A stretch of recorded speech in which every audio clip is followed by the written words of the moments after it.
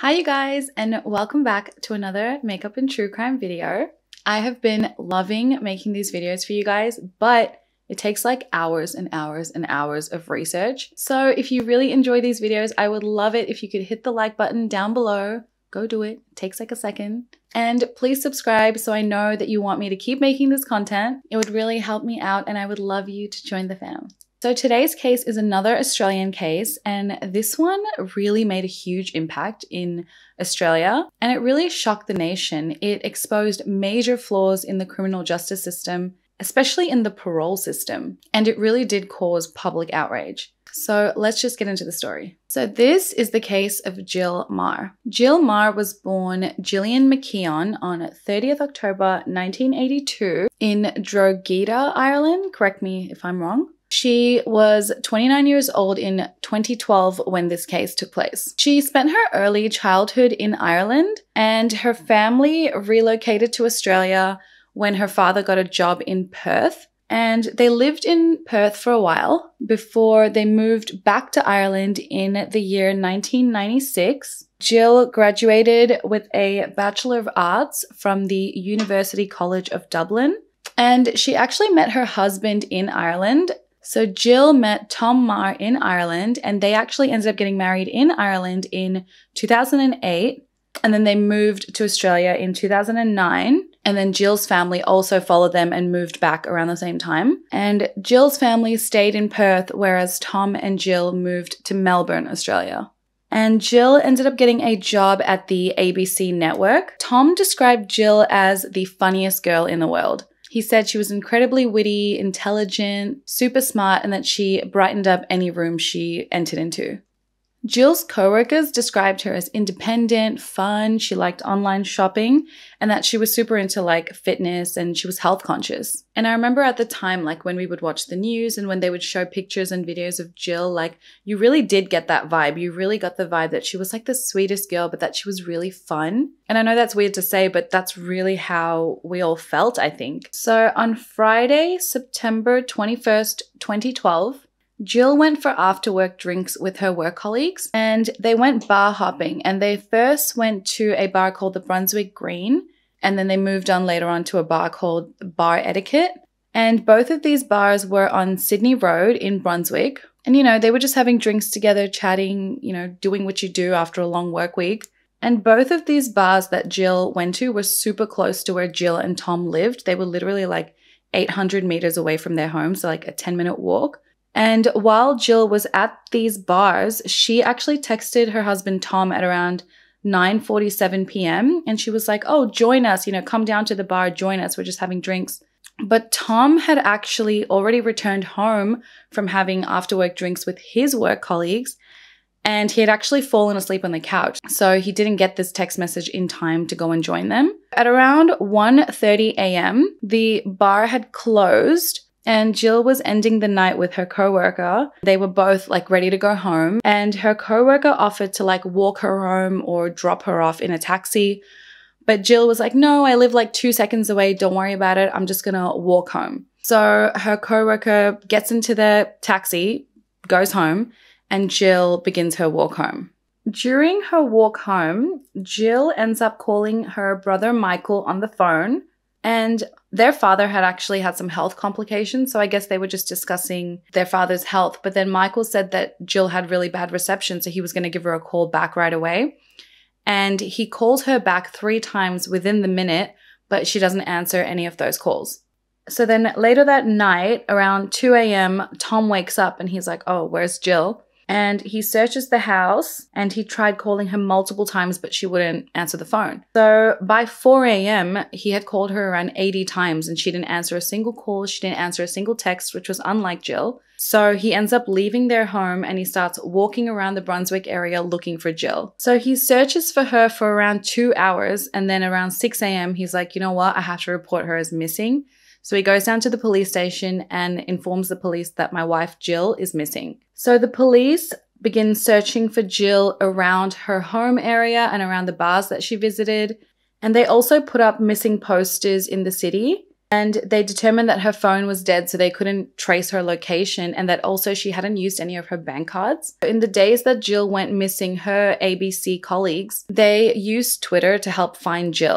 And a Facebook page was also created that was called Find Jill Meagher, and that was started on the 23rd of September. And 5 days after her disappearance, that Facebook page already reached like 100,000 likes. The public had become so aware of Jill Meagher's disappearance, not only because of the constant media reports, but social media played a huge role in this. The public wanted to know, where is Jill Meagher and what happened to her? I actually remember this case so clearly. I remember I used to follow all the updates while I was at the gym, like during the 6 o'clock news. And I remember feeling so connected to this case because at the time, around 18, 19, 20 years old, I used to go down to Sydney Road and go bar hopping and go to restaurants and go to hookah lounges. Sydney Road was like a super trendy place. Like it was kind of like where all the hipsters would go. And it was always super busy. When I think about it, as soon as like the bars or restaurants closed, for the night, it would become super lonely. And I remember being there many nights, like with my group of friends, and there was like no one else around us. Like there would be cars driving on the main road, but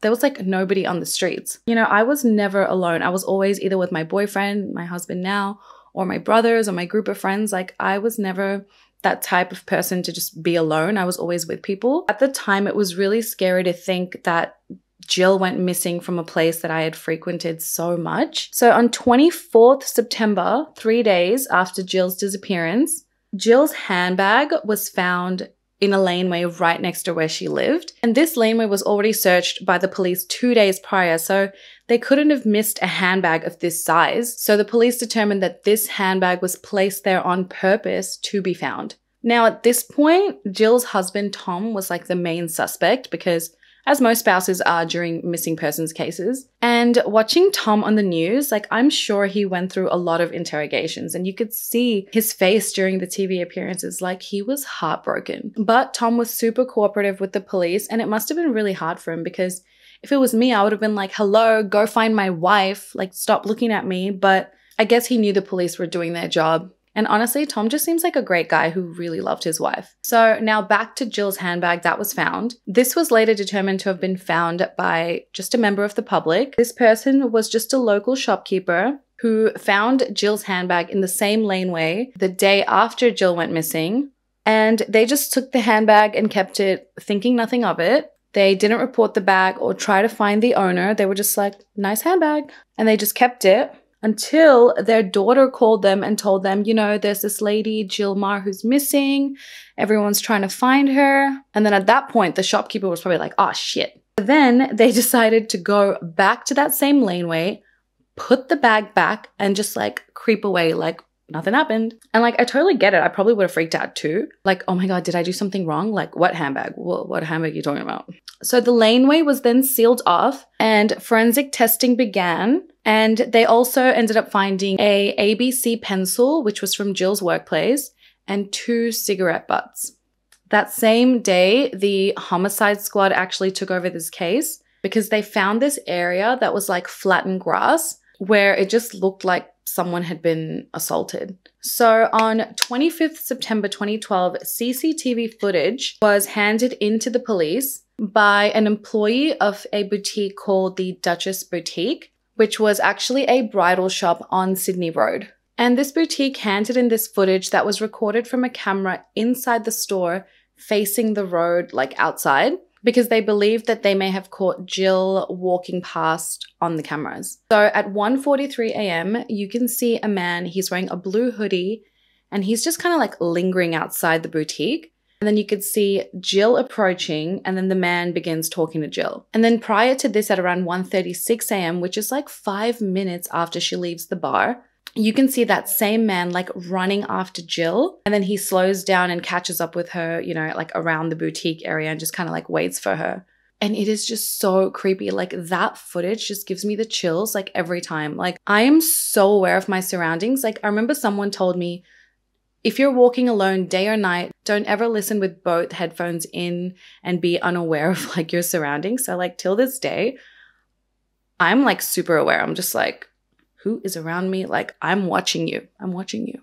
So in this footage, you can see Jill super uncomfortable. She keeps looking around. She grabs her phone. And clearly she's trying to avoid like any interaction with him. Then you just see the both of them just like move off the camera frame. The CCTV footage was so clear that a detective watching this footage believed that maybe he could identify this man. So on 27th September 2012, 6 days after Jill's disappearance, police arrested a man named Adrian Ernest Bailey, and they searched his home and car and found the blue hoodie, a shovel, and a broken red SIM card that Adrian's girlfriend actually found in his pants while doing his laundry, and she grabbed the SIM card and she like saved it in the laundry basket. So upon his arrest, the police actually questioned Adrian for 10 hours. And during this interview, Adrian is like super confident, denies everything, until the police informs him about this red SIM card they found in his home. It was identified as Jill Meagher's. Adrian then says, okay, I want to get it off my chest. I fucked up, okay? He finally breaks down and confesses to raping and strangling Jill Meagher with his bare hands. At 10 p.m. that same day, he leads police to where he buried Jill Meagher's body, which was on Black Hill Road in Gisborne South, which is a 41-minute drive away from where he assaulted Jill in Brunswick. Jill's body was found 6 days after she disappeared. So this is what is believed to have happened on that night. On the night of Jill's disappearance, Adrian and his girlfriend actually attended a bar, but they ended up having an argument at the bar about Adrian being possessive and jealous, and his girlfriend pretends to go to the bathroom, but then she like sneaks out and goes and catches a cab back home. At 12:24 a.m., you can see Adrian on CCTV footage at that bar, like he's on the phone and he's pacing back and forth, and he seems agitated as he's calling his girlfriend like, where are you? But his girlfriend doesn't respond, so he ends up going home, changing into a blue hoodie, and then he heads on down to Sydney Road in Brunswick, which is known for being busy and full of young people, especially during the weekend. So Adrian sees Jill, he begins stalking her around 1:30 a.m., and he states that she actually looked distressed. So he was trying to help her by asking her, if she's okay, if she needed any help. But when she flipped him off and threatened to call the police if he didn't leave her alone, he became agitated, dragged her into that laneway where her bag was found, raped her, and then strangled her to death. Jill was only 400 meters away from her home at that point. Neighbors around the area of that same laneway said they heard a female shout, "Get out of here." And they just believed that it was like a drunk couple, having sex, and they just didn't do anything about it. Adrian then leaves Jill's body in that same laneway, goes home to get a shovel and his car, and returns around 4:22 a.m. He smashed her phone, threw away her belongings. He then put Jill's body in the trunk of his car, drove to Gisborne South, and buried her body in a shallow grave on the side of the road. Adrian states that he was so upset and he was crying while digging this grave. But he then goes home, cleans his car internally and externally, details it, replaces all the tires in the car to destroy forensic evidence, then went home, slept till 1 p.m., got some food, watched some movies with his girlfriend, and just relaxed, enjoyed his weekend. And then he was arrested 6 days later on 27th September 2012. So I mentioned earlier on that there was a lot of public outrage surrounding this case, so much so that on 30th September 2012, 30,000 people honored Jill Meagher in a peaceful protest march down Sydney Road in Brunswick, opposed to violence against women. The public were outraged at Adrian Bailey's past that had been exposed and how this crime could have just been prevented. Now, Adrian Bailey, he had a massive history of crime against women. Adrian Bailey was born on July 14th, 1971, and he was like a muscular guy who worked out in the gym and he loved martial arts. He claimed to be a Buddhist on his Facebook page. Okay. And he states that he had a violent father and that he was sexually abused by an older woman when he was younger. He was married twice and he had 4 children. And Adrian's violence started when he was only 19 years old. So let's dive into his crimes, shall we? All right, so I'm going to read it here because it's a lot. So in June 1990, he held a teenage girl hostage in his home and he raped her. He was released on bail. In August 1990, he attacked a teenage girl walking home from the bus stop And in September 1990, he was released on bail. In December 1990, he assaulted a hitchhiker. And in June 1991, he pleaded guilty. He was sentenced to 5 years in jail, and he was released after 22 months. Are we sensing a pattern? Yeah. In September 2000, he committed the first of 6 rapes of sex workers in the St. Kilda area, where each woman was driven into a laneway and violently assaulted in his car. In April 2001, he was arrested on 5 out of the 6 attacks on those sex workers. He was sentenced to 11 years in jail, and he faked his way through a sex offenders program in jail, and then he was released in 2009 on parole. So while he was on parole in August 2011, he sucker punched a man, broke his jaw, pleaded guilty in February 2012, appealed this sentence, and then was released on bail. And then his parole continued, even though this was a clear violation of his parole in the first place. And then in April 2012, he raped another victim in the St. Kilda area. In July 2012, he raped another victim after offering her a ride, because why not? He got away with it every other time. And then finally, in September 2012, he attacked and killed Jill Meagher. This guy had committed over 22 rapes. He clearly had a problem, and the justice system seemed to believe that letting him out on bail and parole was appropriate after every single repeat attack. Adrian was a serial offender and had such a violent past, yet he continually avoided going to jail on a long-term basis by appealing his prison terms. How could this happen? A person who is a known risk, be given freedom that allows him to traumatize and attack countless women? Was it the fact that, many of these assaults took place on sex workers? Sex workers' lives just not considered to be valuable compared to other people's lives? The outrage in this case is that Jill Meagher would still be alive today if Adrian was held accountable for all his crimes prior to Jill Meagher's attack. Hey, let alone after just the first couple of crimes, maybe hold him accountable after those. If he was serving appropriate prison terms and not constantly being let out on bail, this wouldn't have happened. Adrian himself has stated that he should have never been let out of jail and that he shouldn't have been given any more chances. He himself knew that he was never going to stop. This case really impacted the whole nation, especially because we felt, that Jill Meagher was just one of us. This could have happened to any one of us. On 5th April 2013, Adrian pleaded guilty to the indecent assault and death of Jill Meagher. On 26th April 2013, he pleaded not guilty to a number of other assaults and sexual crimes on women dating back to the year 2000. On 19th June 2013, Adrian was sentenced to life imprisonment without parole for 35 years. Adrian tried to appeal this sentence. Why not? Give it one more shot. But this was denied in less than 10 minutes. In 2015, Adrian was found guilty of 3 more assaults, and his non-parole period was extended from 35 years to 43 years. So that means that Adrian Bailey will be eligible for parole in the year 2055 when he is 83 years old. And to be honest, that's still scary because if he keeps up his fitness in prison, you just never know. 83 years old is not that old nowadays. People be staying fit. By late June 2013, there was substantial tightening of the state's parole laws, which was a direct result of this case and many other cases where women were being attacked by parolees. The laws now state that if parole is breached, then penalties of up to 3 months in prison and a fine of over $4,000 will be implemented. Plus, police can now send parolees back to prison if their breach, was serious enough. Prisoners now will also need to prove that they are